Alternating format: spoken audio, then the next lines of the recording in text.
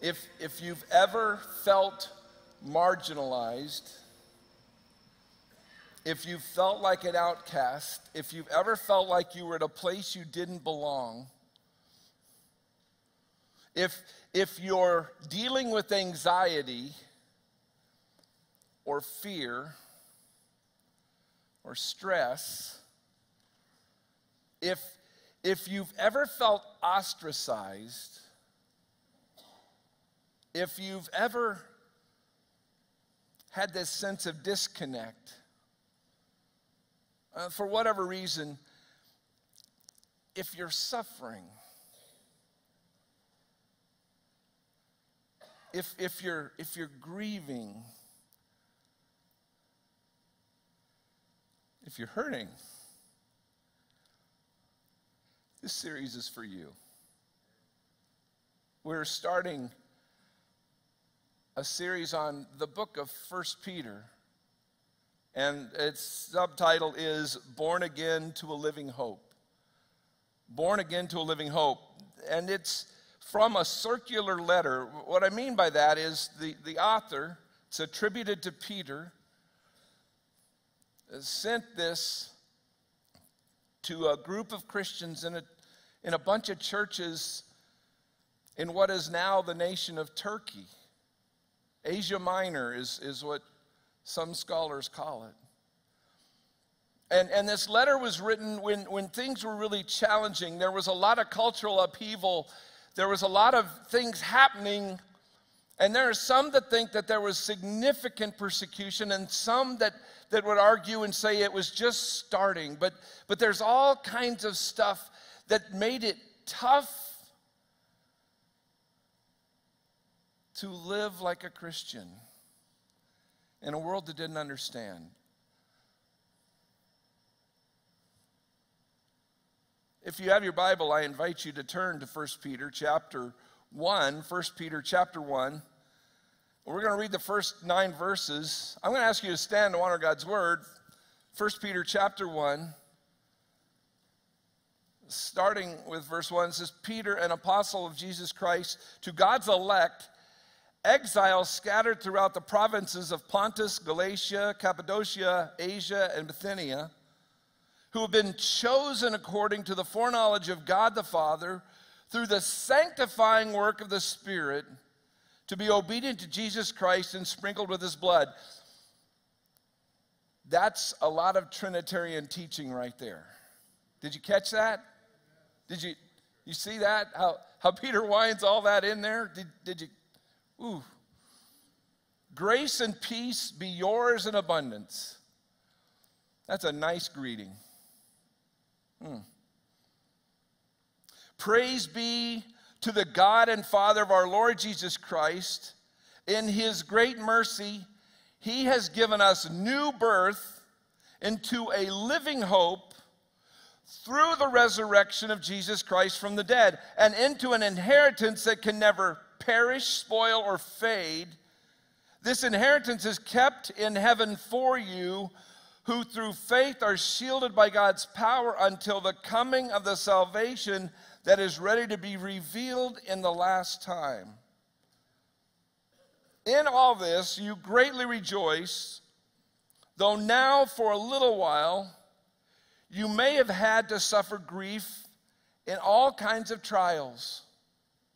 These have come so that the proven genuineness of your faith, of greater worth than gold, which perishes even though refined by fire, may result in praise, glory, and honor when Jesus Christ is revealed. Though you have not seen him, you love him. And even though you do not see him now, you believe in him and are filled with an inexpressible and glorious joy. For you are receiving the end result of your faith, the salvation of your souls. Sit if you can. I like when Rich says that. I'm going to say it now. You know why? Because I can. There's two schools of thought as to who Peter was addressing this to. The first school of thought is that he was writing to foreigners or resident aliens. Foreigners, we heard about that last Sunday. This is written to Christians who were not citizens, and this may well have been a majority of Christians in this region, that they were not citizens, that they were vulnerable to abusive treatment by their neighbors and by the local authorities, or they were not looked at well or kindly at all. As resident aliens, they were culturally and religiously different from the majority population.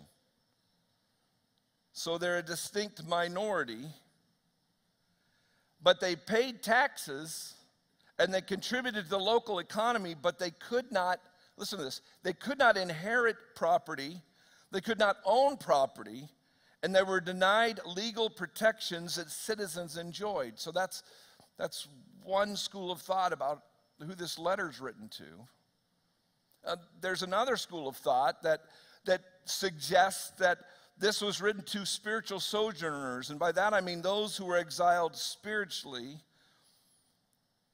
or as we used to sing about years and years ago, those who are just passing through, those that would have, I guess, dual citizenship, those people who were separated for a time from their eternal home, that they came to a realization that maybe this is a colony, but they're not part of the empire. That this isn't it. I tend to think it was probably both.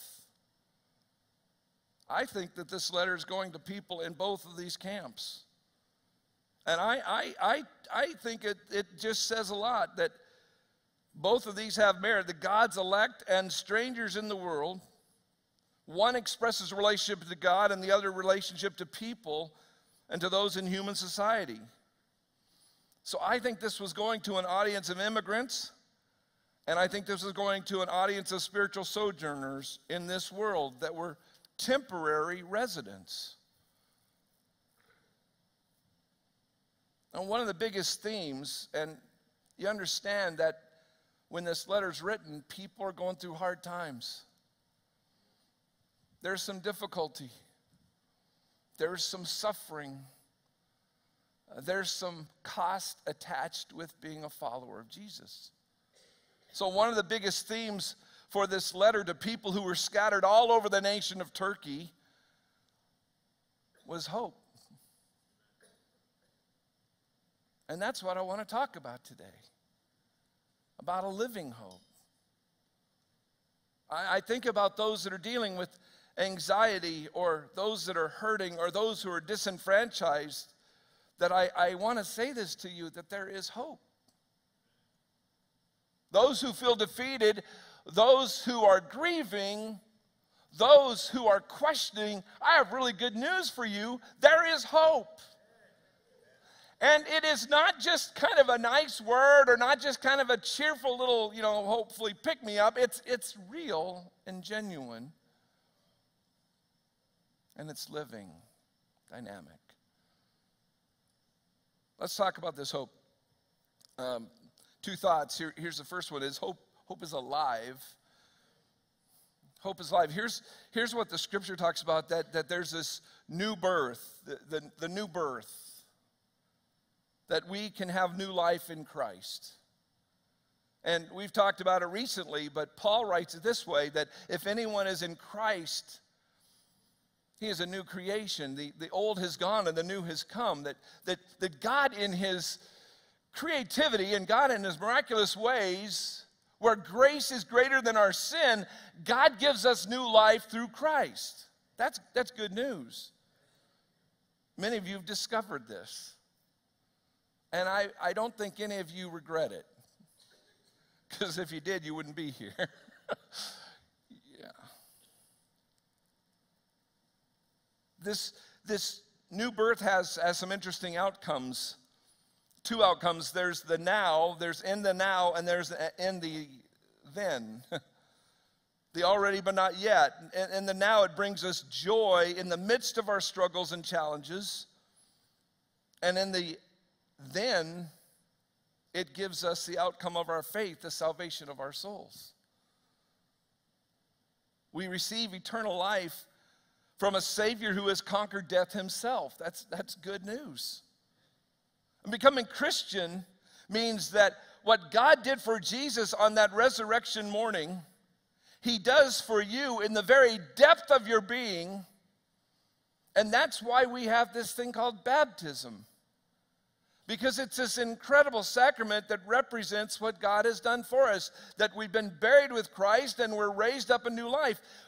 Oh, by the way, we have baptism class coming up in a week. Some of you need to make your faith public. If you're a follower of Christ, I believe you should be baptized. If you've not been baptized, what a wonderful way to let people know with a very prominent testimony, your story. By the way, all this that we've been talking about makes no sense apart from the resurrection of Jesus. That's it. What does living hope mean? Well, it means that hope is alive and not dead. It means that hope is vigorous. Isn't that a good word? I like that word a lot. Vigorous. Hope is vigorous. It's active. Hope is active. It's not dormant. Hope is thriving. Hope is thriving. That it's like getting stronger. Hope is growing, not declining or dying. And Peter in this passage, I like most of it. But I like all of it, but there's one verse that kind of makes me a little uncomfortable. It's verse 6. Here's what it says. It says, in all this you greatly rejoice. Positive. Though for a little while, you may have had to suffer grief in all kinds of trials. Suffering in the original here, it refers to physical pain and emotional pain. I think it ties in with mental pain. Quite honestly, last part of that verse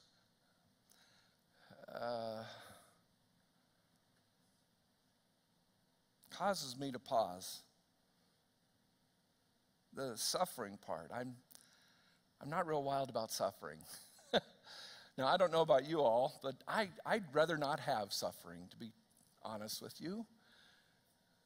I'd prefer problem-free, issue-free living. And Peter has the audacity to say, guess what? You're probably going to go through some suffering. By the way, 3 weeks from today, there's going to be a message on suffering. I think it's going to help you. So let's be really clear here. Something I love about this passage is, and something I love about the way Jesus taught his disciples, and this is in line with his teaching and his thinking, that just because you turn to Jesus to follow him does not mean a pain-free or problem-free existence. Let me debunk the idea that if you're in Christ, that nothing ever goes wrong for you.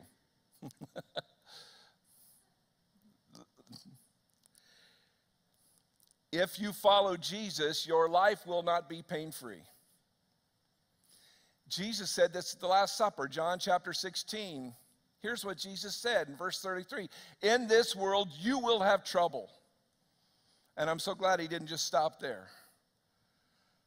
Because then he said, but take heart because I've overcome the world. We don't get a pass as Christ followers. Everyone goes through struggles and crisis, and we're not insulated from tragedy or trials, but we can actually have hope in the midst of those trials, in the midst of the suffering, in the midst of the grieving. We go through this with what? With a living hope. That this isn't all. We're not there yet. This isn't all there is. And we don't go through it alone. We don't go through it alone. I love this story Leonard Sweet writes about in his book Soul Salsa. He talks about a tribe of Native Americans had a really creative, unique practice for training their young men, that on the night of this young man's 13th birthday, they placed him in a very dense forest so he would spend the entire night alone. They would blindfold him and take him miles from where they lived, away from the security and safety of his family and tribe. And when they took off, or when he took off the blindfold, he was in the middle of this thick forest all by himself all night long. I can imagine that every time a twig snapped or every time he heard a noise, he probably thought it was an animal ready to pounce. Every time an animal howled, he imagined a wolf leaping out of the darkness. And every time the wind blew, he wondered what more sinister sound it masked. And I would think it would have been a terrifying night. After what seemed like an eternity, the first rays of sunlight entered the interior of the forest, and looking around, the boy would see the flowers and the trees and the outline of the path, and then to his utter astonishment, he beheld the figure of a man standing just a few feet away, armed with a bow and arrow. It was the boy's father, who had been there all night long. He had never been alone. He felt like it. Probably terrified, but he'd never been alone.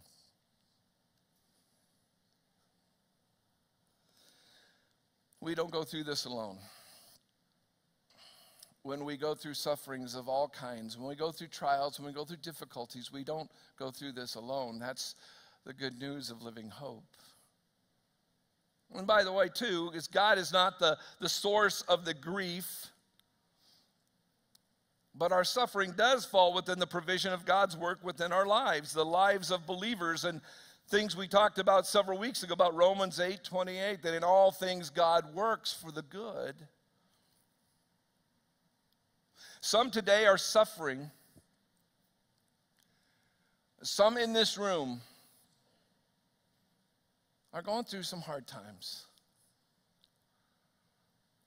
Maybe it wasn't what you had in mind. Maybe you didn't see it coming. Maybe you're going through some trials.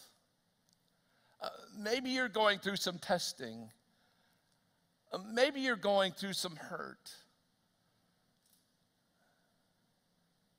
Maybe you're going through some pain.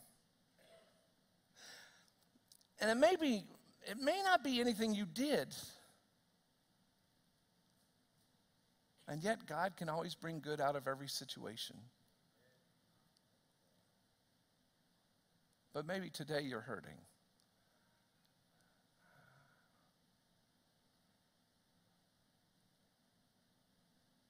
Well, hope is alive, but here's the other thing. Hope is defiant. Hope is defiant. A few weeks ago, our worship team sang a Johnny Cash song. It was hopping, called Ain't No Grave. Gonna ever hold me down. Whew. See, that's why we have hope, friends. All this happens because of the resurrection of Jesus Christ, that those who are in Christ possess a living hope through the resurrection of Jesus Christ, who was raised from the dead. And this hope is not just wishful thinking, it's not just rhetoric, it's not just a nice catchphrase, it is a real thing. And it is precisely only because Jesus is alive and no longer dead, that he defied death. He silenced the boast of the grave. Paul writes this in 1 Corinthians 15, 54, 55. This is like scriptural trash talk.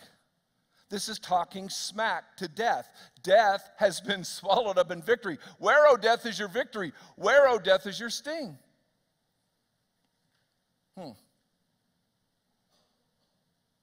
Hope is defiant. J.I. Packer said this. He said, you could speak of Jesus' rising as the most hopeful, and in parentheses, hopeful thing that has ever happened, and you would be right. No matter what you're facing or going through, whatever you're dealing with, you can have hope because of what Jesus has done for us.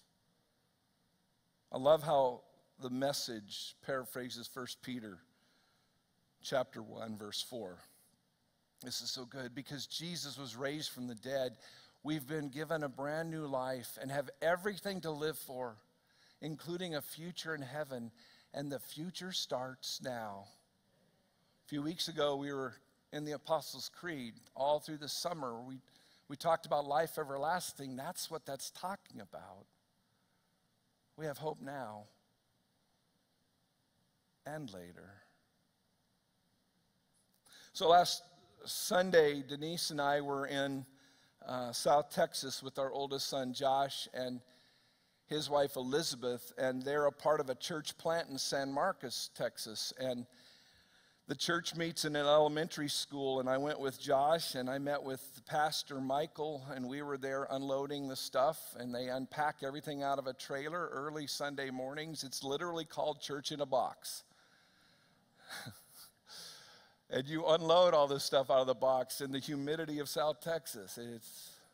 I'll just say I took a change of clothes, okay? And it was interesting because church started and Pastor Michael got up to speak and he started talking about hope. And man, I perked my ears up because I thought, I'm preaching on that next Sunday. God really spoke to me through Pastor Michael. And he used Lamentations 3, and I thought, oh, I love this passage. Lamentations 3 talks about how living hope is defiant. Here's what Lamentations 3 says. Look at this. The thought of my suffering and homelessness is bitter beyond words. I will never forget this awful time as I grieve over my loss. Now, I know some of the stuff that's happening in our church. I mean, people are going through some very hard times physically. And people are going through a hard time relationally. And some people are going through there's a lot of grief in this place right now.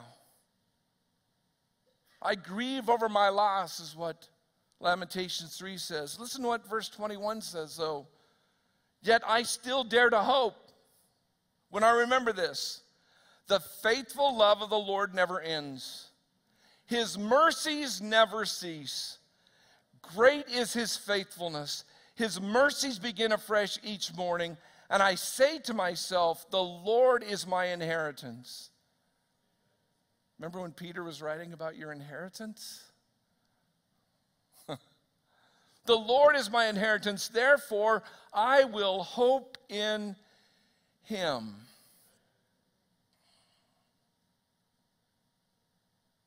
You don't hope in a person. You don't hope in an institution. You don't hope in a government. You hope in him. That's a basis of our hope. That's a hope that's defiant. This Lamentations passage was written by Jeremiah at the lowest point in his life. And it just seems that hope works best in a time of decline and decay. And it seems like hope shows up in some of the most unusual places, like a cemetery or a funeral home or a hospice unit or a hospital room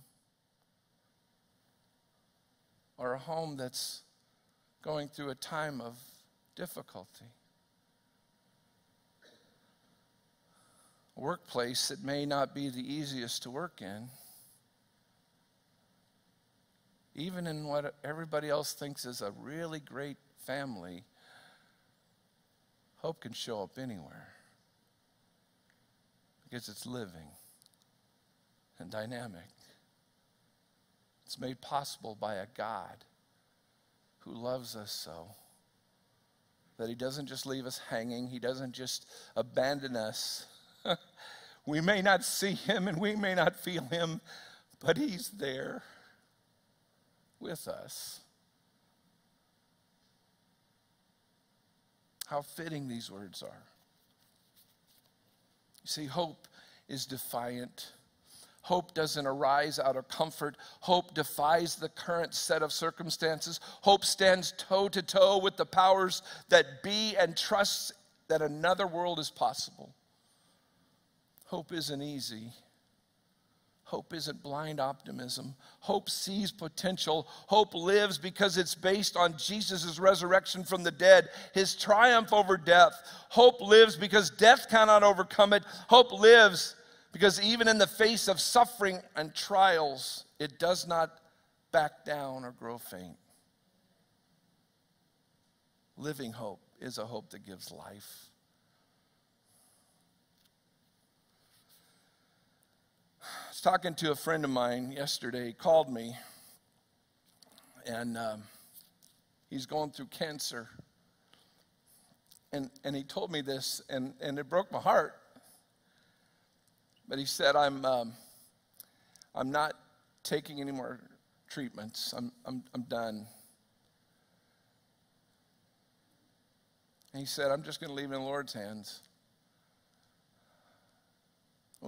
We talked a little while, and the Lord reminded me of a verse that God gave me for him 2 or 3 or 4 years ago. Romans 15:13, may the God of hope fill you with all joy and peace as you trust in him, so that you may overflow with hope by the power of the Holy Spirit.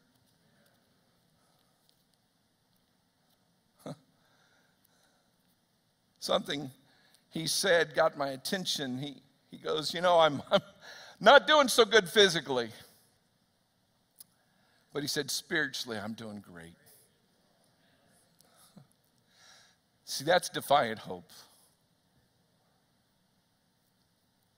Reminded of what the prophet wrote, Isaiah 40. But those who hope in the Lord will renew their strength. They will soar on wings like eagles. They will run and not grow weary. They will walk and not be faint. Here's the thing. Some of you may not be soaring like eagles right now. And some of you may not be running because you get side aches. For some of you, just to walk a few steps is an incredible, incredible blessing, because you're moving forward. And he's helping you progress, even in the midst of suffering. Well, let me give you a few takeaways, then I want to pray for you and pray for us. Here's the first one, is ask God for help if you're feeling hopeless. Ask God for help. Cry out to God.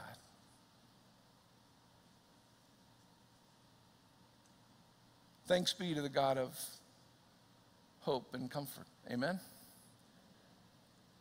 The second thing is, let what you know about God determine your actions in hard times. What you know about God, what we know, can help us in the midst of suffering and hurt, struggle, pain. Third thing is, look for connections with other people who have found hope in difficult situations. We use the terminology live connected, and my fear is that we don't always do that.